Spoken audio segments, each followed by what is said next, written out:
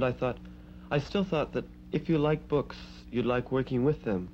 The way you sometimes think, if you like poetry, you'd enjoy teaching it. But I don't believe that anymore.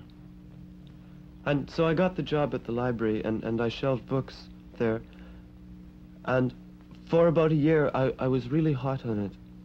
I really thought that I was doing something.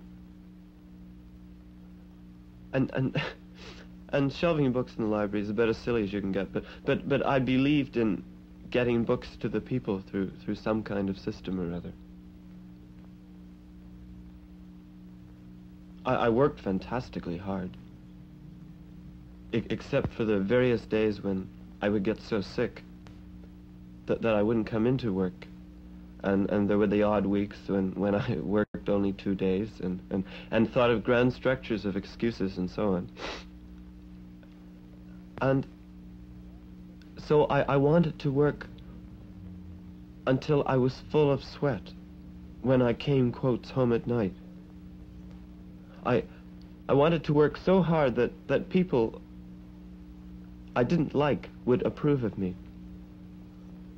I wanted to work so hard that I could maybe finally consciously admit the disgust that I did feel for this kind of life, you know? Like, there is a day, and there's 3 trucks there when I get there in the morning, and I am shelving trucks.